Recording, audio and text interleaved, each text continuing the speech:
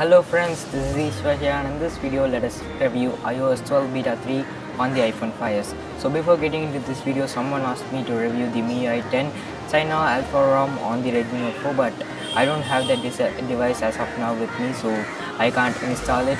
So I'm really sorry for that, and without wasting any more time, let's get started with that amazing intros.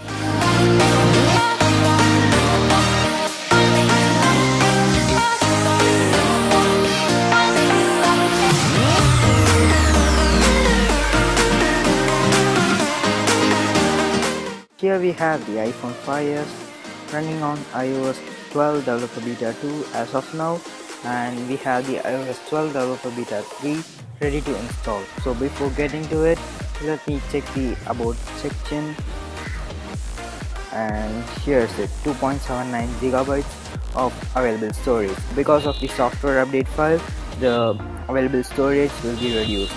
So let us just tap on install now, and let us input the passcode, verifying update. So what we are going to do after this update is just surf through this OS, and then we are going to check the Geekbench course and some other things related to iOS 12. Now as you can see, it is started to restart the iPhone, and it will take some more time to restart the iPhone and install iOS 12 Developer Beta 3.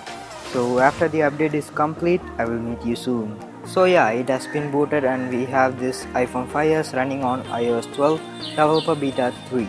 So let us input the passcode and get into it right away. Here we have, let me surf through this OS for a few minutes, and I will just time lapse it for you, and then I will tell you how the smoothness is.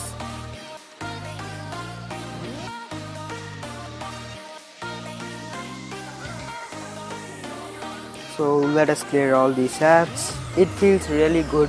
It is better than iOS 11 in any ways, and a little bit of improvement from iOS 12 Developer Beta 2. So let's check the storage available after updating. Let's get into General, About Phone, and here we have 5.38 GB after the update. It is not a big thing, as the software update file could have taken some storage space before updating to iOS 12 Developer Beta 3.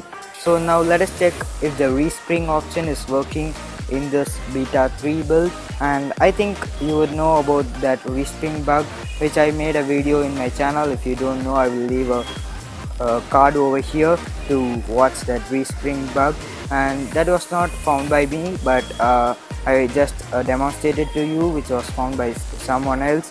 And let us check if it works in this beta build too. So first of all, let us just open the notification center.